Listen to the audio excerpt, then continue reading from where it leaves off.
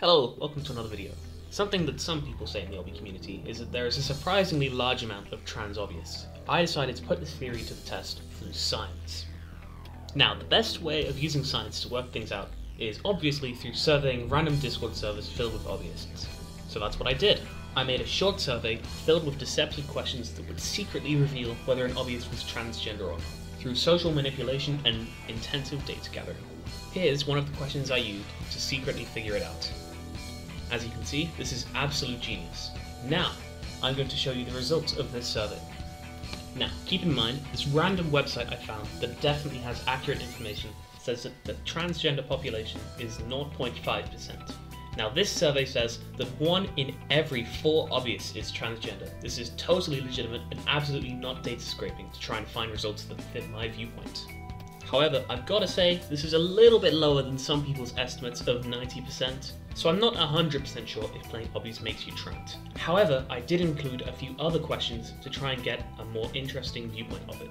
Now, this beautifully drawn graph here demonstrates what I think the correlation is between obbying and becoming trans. The better you get in terms of skill, the more likely it is that you become trans, or get trans or feminine thoughts. Now, according to the data I found in my research, this is the actual graph. A little bit different, I'd say.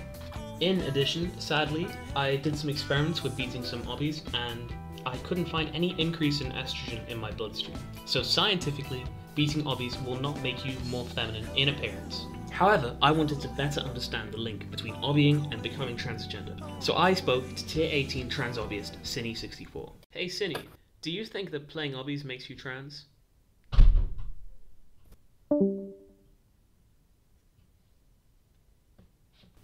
So I'm gonna have to say that this rumor is debunked. Playing Obbies does not make you trans, in fact. Keep it between us though, personally, I think it still does. Anyway, thank you for watching. I know this was a bit of a shorter video, but I'll be back with full commentaries soon. However, my birthday is coming up in 2 days, so I may not upload for a few days. If that's the case, then I'll see you soon. Have a good day and goodbye.